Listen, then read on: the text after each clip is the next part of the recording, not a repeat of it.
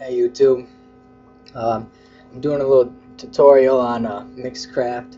They're kind of all the same. This one's Mixcraft 6. This is a trial version. It's not registered. I'm just doing it to help you guys out. I used to work on Mixcraft 5 a lot. I use Ableton Live now, but just figured I'd give a little quick tips on this. So I do a lot of recording, listen to a lot of rap, hip hop, beats type stuff like that. So first thing I want to show you guys is, say you get a beat off YouTube or any place you downloaded it, you got it in a file or iTunes. You can simply in iTunes or from a file, click it, drag it right over. Simple. Just drag it all the way to the end. Make sure it's playing, obviously, which it is. Now you can click here. Alright, so it's all sounding alright. So that's a good thing. What I like to do, because right now sometimes it starts off in snap note like 8s, any of this. I don't like that because it snaps these little bars right here. It snaps over. I don't like that. All you gotta do is go up to your notes, snap off. That's gonna make it so you can slide to anywhere you want. And also with the time and beats, I like to have the time. I do a lot of recording. I like to know how much time I got left, things like that. Pretty simple. Alright, next step is something that's really easy too. Say you're at a part, you're fixing it or listening, all you gotta do is click on it, and you can actually use your mouse and scroll in or back. Just little simple tips, things like that if you don't know, if you're just starting out. Also, something that really helped me a lot, that took me a little bit to figure out. Say if you're doing some writing and you got to keep going over this one part in the beat, like right in the beginning, you just got to get it right. You just got to keep listening to it. It gets annoying to keep pressing back, things like that. So you can actually take your mouse and hold it down, drag to where you want it, right click, press loop playback mode, and that right there, it's giving you a creative loop. So it's going to start here and end here, and then it's going to play back and forth, so you don't got to keep restarting it. See? Yep. Make sure it's working. It should. Alright, see? Just keeps going back and forth, which is pretty cool, helpful tip. And if you're done with that, simply just right click on the top, unclick that. That's back to normal. Alright, next thing. Recording, if you don't know this, yeah, I don't know, you need some other help, but all you gotta do is click arm, press record, boom, and it should start going. I don't have a mic or anything set up right now. I'm just showing you guys some simple things starting out. That's that, but I'm done with a track. Well, not done, but I got something recorded already. So I'm gonna go ahead and open that up. I don't want to save my changes. There we go. Open that up. Make sure it's working. Scroll in.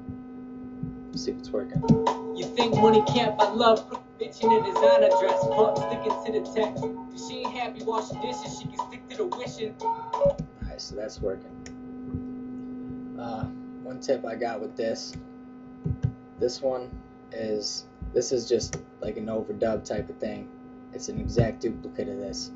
All I did was right click on this and on this side, right click on that, and where the hell is it? Why am I losing my mind? Where the hell's a duplicate? Oh, there it is, down there. I was freaking can't read. Alright, duplicate track, and it's gonna make an exact copy of what you have without having to mess around, do any of that bull. And all I simply did is I panned one to the left and one to the right. That's going to give you an equal full sound in your headphones. One to your left side, one to your right side. You can do it again, put one in the middle, one on the right, one on the left. It gives you some sound. You gotta mess with things. You'll get used to it. And say you're recording and you don't like a part, like all of this, like say you record this much and you really like it, but this part sucks. All you got to do, I'm going to get this out of here to make it simple. Zoom in.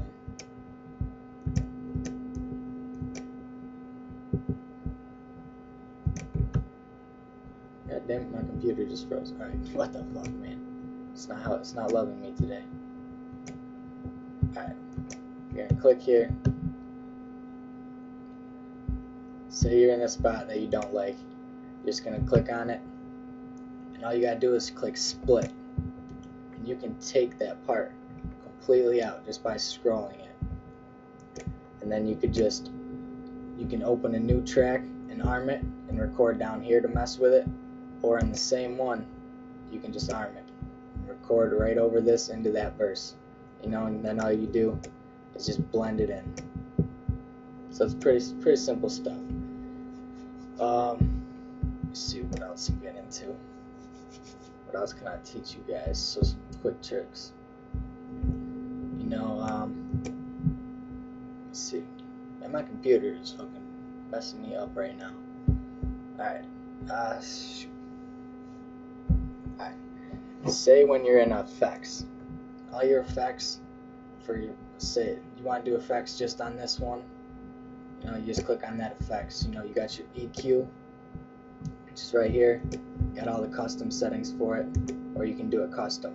If you want to do it custom, that's how it should be. That's great. I want to tell you all the way to the left right here. This is almost like your bass, you're real low.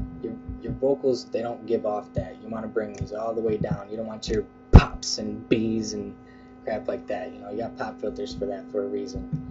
You know, all the rest of this, you got your headphones on, studio monitors.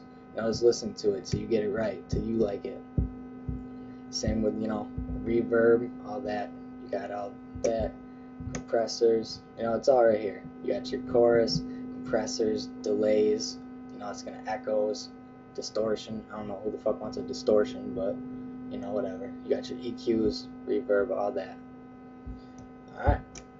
And these top ones up here, these are pretty simple ones, like I showed you before. Like it's just the simple normal bars. When you start getting into this down here, that's usually when it gets more complicated. Hopefully it don't freeze here.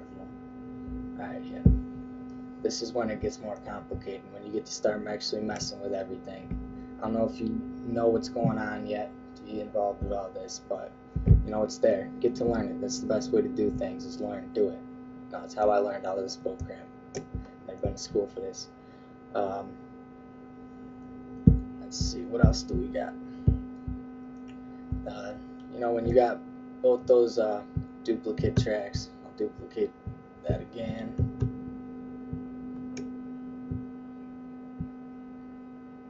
Takes a second.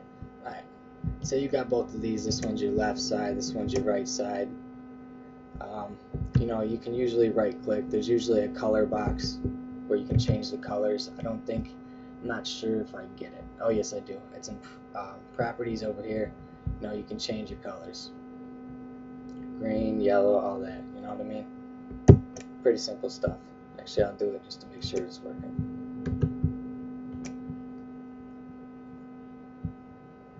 Boom, changes that blue. Alright. Also, you got a couple other things over here. You know, the height of the track, large. You can make one bigger, things like that. Another thing that used to bug me, down in this corner right here, there's a plus and a minus sign usually. That plus brings everything up. Just that one track that you're clicked on, it's going to bring it up. This, no, it's going to do that. So, you know, it's got all your mixers over here for all your, this is track 1, track 2, 3, 4, you know, all your panning, stuff like that. It's just a bigger view of what's over here, a little more into it. And all you do is to close it, is do this. I like having it closed, you know, I like being able to see what's going on in my track, which is a good thing. What else? Oh yeah, and make sure, I'm not freezing up again. Look at me loading back in the old times. Alright, and when you're over here, say you're doing all this, you know, when you do an effect for a track, you want to make sure